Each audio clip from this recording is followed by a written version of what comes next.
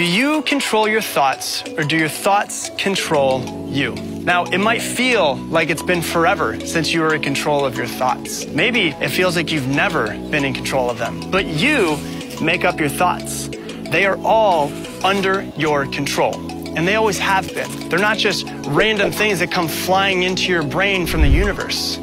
Now, you might say, I just want to stop my brain from thinking so much though.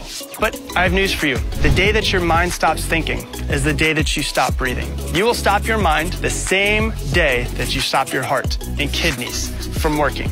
Now, do you want to stop your heart from working? No. Do you want to stop your kidneys from working? No, of course not. Then why do you want to stop your mind? Because your mind is doing the one thing that it's supposed to do.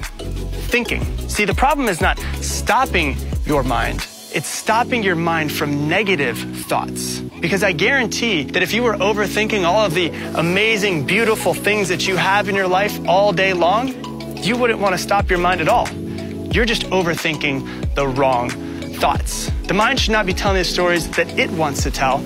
It should be telling the stories that you want it to tell. See, your thoughts are not bad. They're just badly directed right now. And when our thoughts are badly directed, we hate them. When our thoughts are well directed, we love them.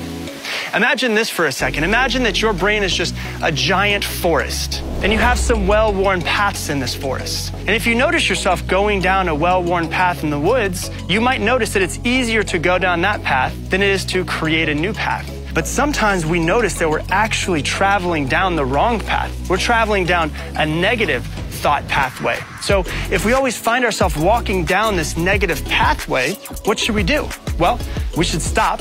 We should turn to the forest, take out our machete, and start creating a new path. The path that we want to travel. Maybe a more positive path instead of the negative path. Now, is going out and creating a new path in the forest easy? No, it takes a lot of work, and it's much harder than traveling down that old path, that well-worn path that we've been going down for a while. But we know that we need to create the new positive path. That's the way that we want to travel down. Now, the same thing works for your mind. That's why it's called a neural pathway in your brain. When you notice yourself going down this negative thought pattern, stop, identify that you're doing it, and then force yourself to go down a different path, a positive path. So instead of thinking about what's wrong, think about what you can do to make it right.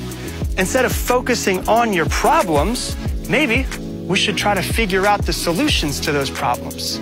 Instead of thinking about what you don't have, wake up and think about all of the things that you have to be grateful for. And if you do this over and over again, just like a path in the woods, the more that you travel down it, the easier it becomes to walk in the future. And guess what happens to that old negative path that you used to walk down in the forest? Because you haven't been down in a while, it starts to regrow and becomes harder to be negative. But it becomes easier to be positive because you keep traveling down that path. See, this is the path to controlling your mind. It's not about not thinking. That will never happen. It's about being in control of your thinking and directing your thoughts the way that you want to direct them. Because here's the deal. You can either be a slave to your thoughts or a master to your mind.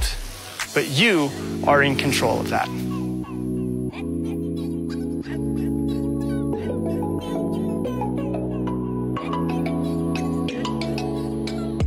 Hey everybody, thanks so much for watching this video. If you loved it, please do me a favor, hit that share button down below so that more people can get more messages like this. And if you want to follow along, you can go ahead and follow my page. I have new videos that come out every single week. But until then, I appreciate you, and I hope that you guys have a great day.